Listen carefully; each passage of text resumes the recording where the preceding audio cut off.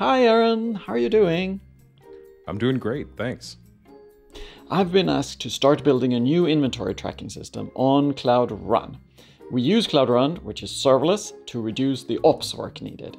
The application will use Java and Spring Boot, but I'm not sure how to get that started on Cloud Run.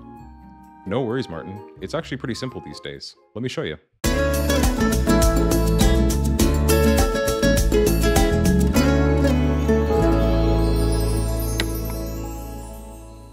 So remind me again, what kind of app are we building here? It's a pretty standard web app with an HTML user interface, and it will connect to a database. All right. Well, first things first, how about we get a simple service created and deployed? Sounds like a good start to me. We'll start by making a new Google Cloud Platform project for your app. All right, and we can call it Inventory Tracking App. Perfect. Once that's created, we can open up the Cloud Shell. Do we need to use the Cloud Shell for this though? No, that's entirely optional.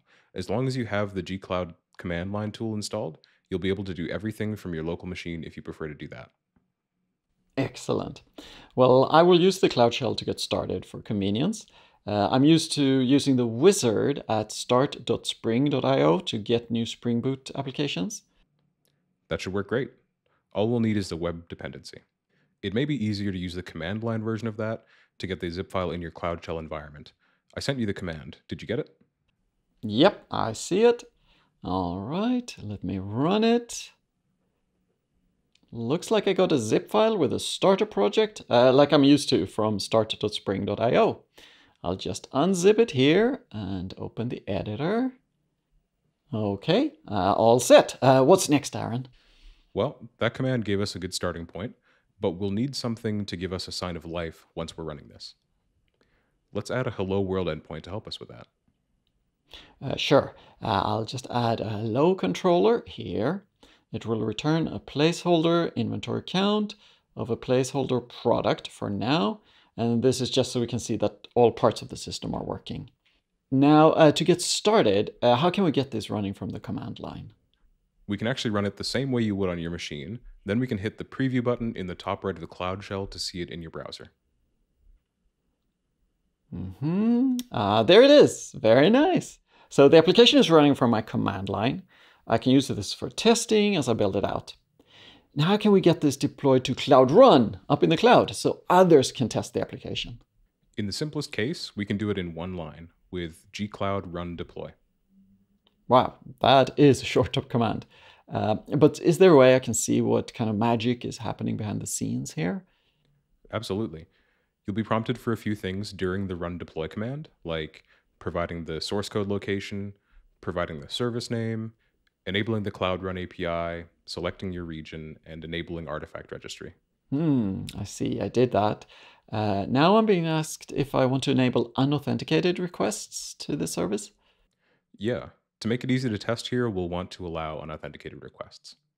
After all that enabling is done, it'll start the actual deploy process. Now, a lot is going on behind the scenes of this command, which you don't need to know, but you might find interesting.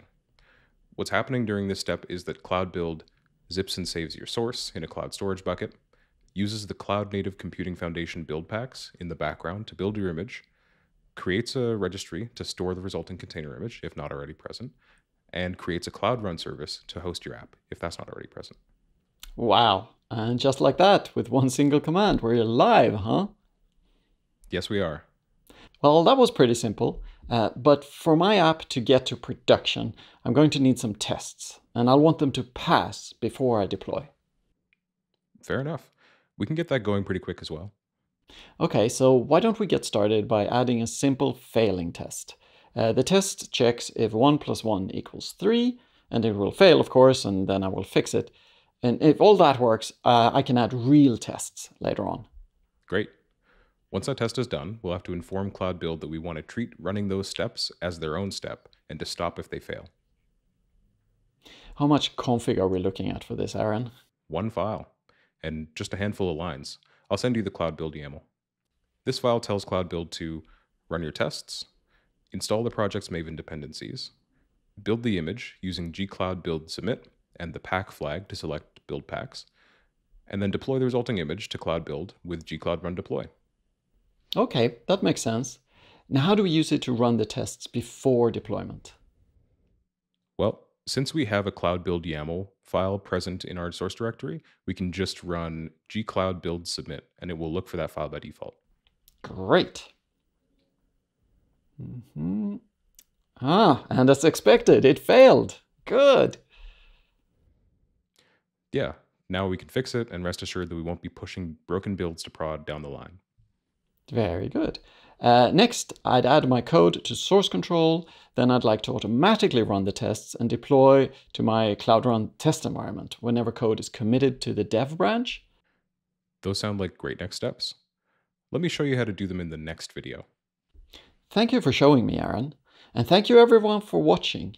If you have questions for me or Aaron, please add them in the comments below. Also, let us know if there are other topics you'd like to hear about on this show. Bye!